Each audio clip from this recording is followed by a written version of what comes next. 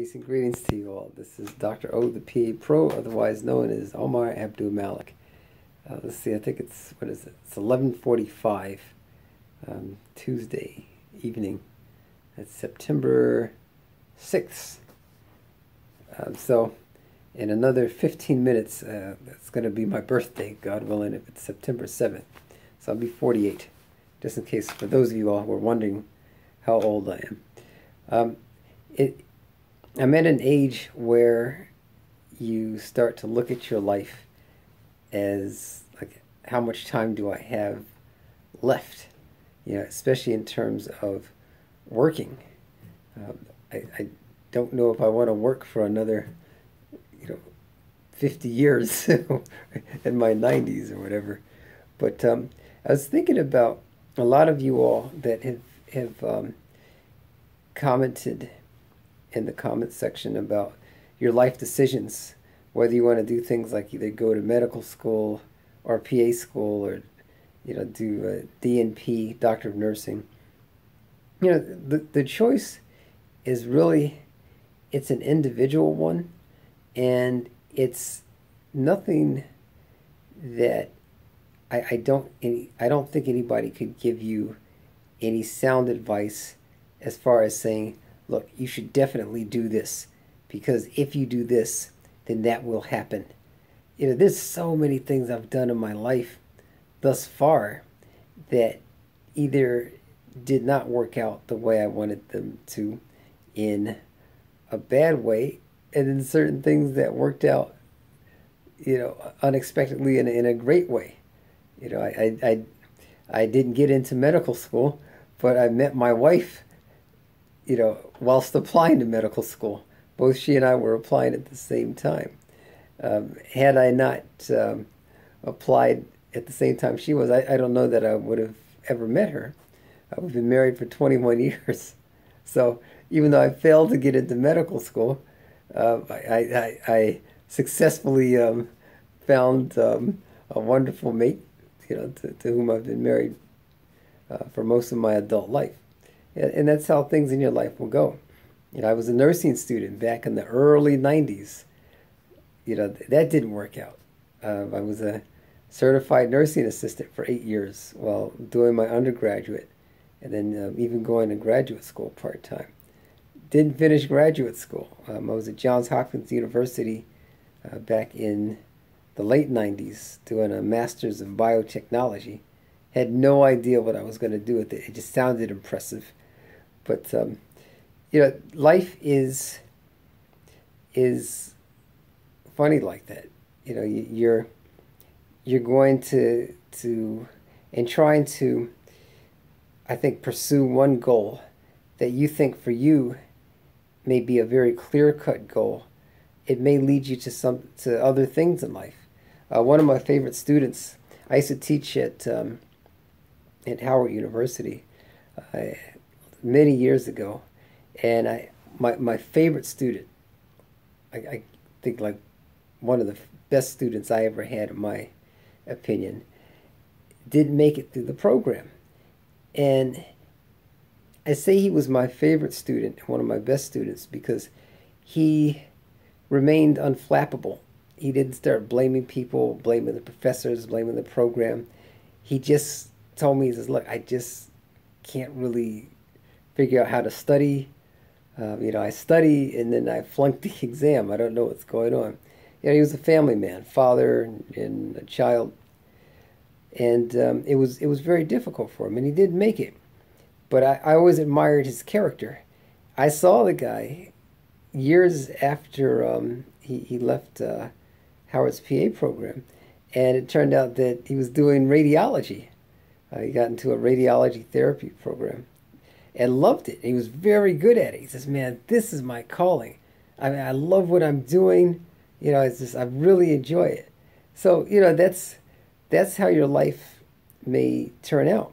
I know some of you all may think that you really want to go to medical school or become a doctor, or you really want to go to PA school and become a PA.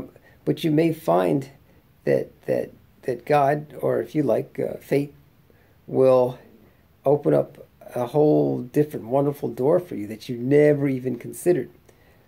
My story for the, uh, the the PA program, I learned the first time I heard the term physician assistant was, I don't know, maybe back in the early 80s. I was at Stony Brook University. I was a freshman, and there was a student who was doing the physician assistant program at Stony Brook.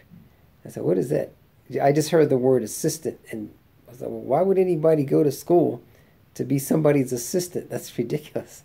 So I never thought anything of it. And then there was a friend of my father's who was a PA. I want to interview him. He's one of the first African American PAs. He told me he was a PA, and I said, "Well, what do you do?" I said, "Well, I do everything the doctor does, just about." So, "Well, why would you settle, quote unquote, for being the assistant?" He says, "Well, he had come out of the armed forces, and again, I didn't think anything about being a PA after that, after talking to him.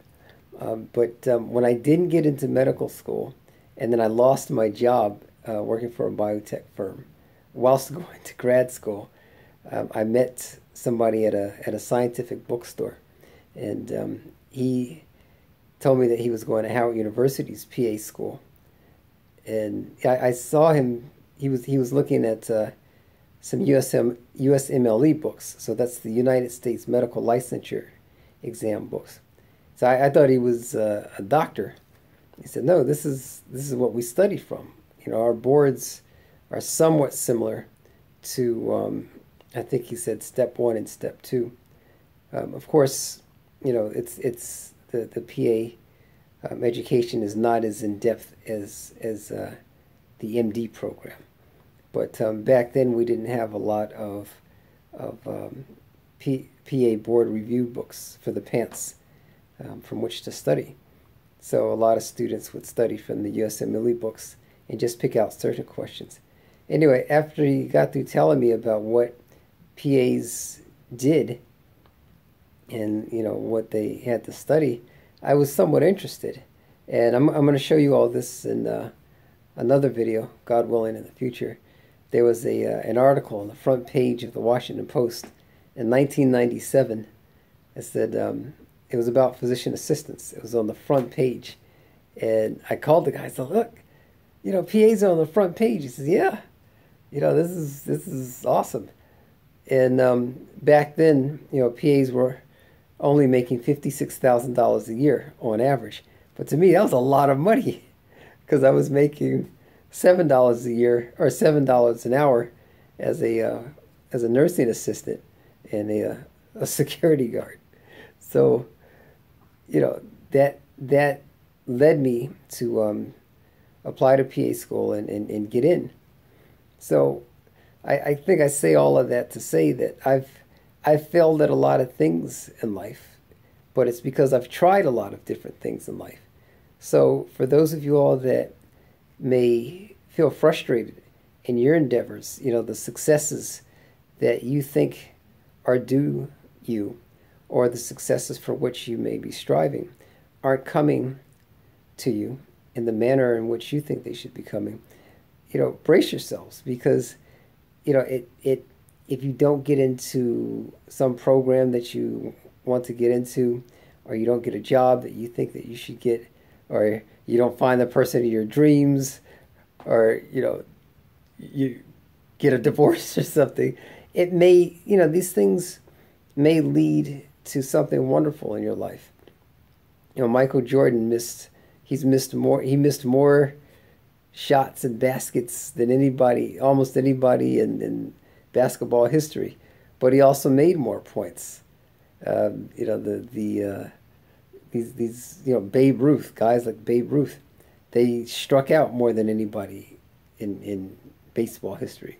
But guys like that also had the most home runs. So you got to kind of fail your way to success.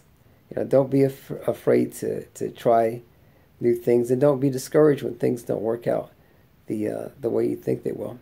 But I hope you find this advice valuable, please subscribe to my channel. God bless you. Take care.